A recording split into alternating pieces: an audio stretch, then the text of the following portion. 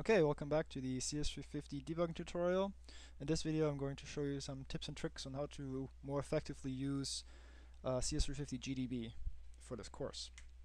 So one of the first things that I want to talk about is setting a shortcut. So one thing that you had to do when you fired up GDB before is include the staging files of your currently compiled kernel. So to do this, what you did is executed the dir /os161 etc. command. Now this can get really tedious and it's long and kind of annoying. So instead what you want to do, or what I like to do, is to set up a shortcut like so in the current folder. Simply set up a shortcut to /os161 /current compile in the current folder. So if you look now, you have a shortcut called compile, and in there will be all the folders for your staging files. So now you don't have to type in this long command. You can just type in dir compile ast and then the assignment number that you're trying to debug. That's number one. Another step, which I find very useful, is to automate the actual connection process for GDB. So to do this, what we want to do is create a file called GDB init, and I've already done this. GDB init. What this file does is whenever CS350 GDB gets executed, it will look in the current folder where you're executing GDB from. It will look to see if this file exists. If this file exists, the first thing it will do is execute all the commands specified in this file. So what we can do is we can place the dir and the target line into this file to have it automatically execute when GDB gets fired up. So the things you want to add are the dir command, and in my case I have added the shortcut, so I can just write compile ast0, and then the target command, target remote unix.sockets/gdb.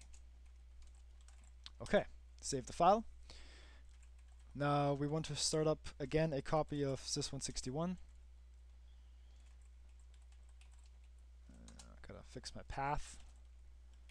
sys161 with the debugging option. So now there it is waiting again. And then we fire up CS350 GDB with the kernel. Now when I execute it this time, what you notice is that instead of waiting, well, it's still waiting, but instead of not connecting and not doing the stuff, not including the object files, it already did this step and connected directly to our instance. So this is a way to just speed things up. Another useful command, which you should definitely have a look at, is when you're in GDB, the help command. So I've shown you a couple of commands that you can use, but there is a ton more. So what you want to do is execute help, which will give you some broad categories of possible commands that you might be interested in. So let's have a look at the breakpoints. I can type help breakpoints, which is a subsection in help, and it shows me all the available commands that are related to setting breakpoints. So for example, let's have a look at the watch command. So it says on the very bottom, the last command is set a watch point for an expression. Now what does that mean? Well, we can get some more information if we type help watch, and we get the exact information of the command. Okay. Other useful information.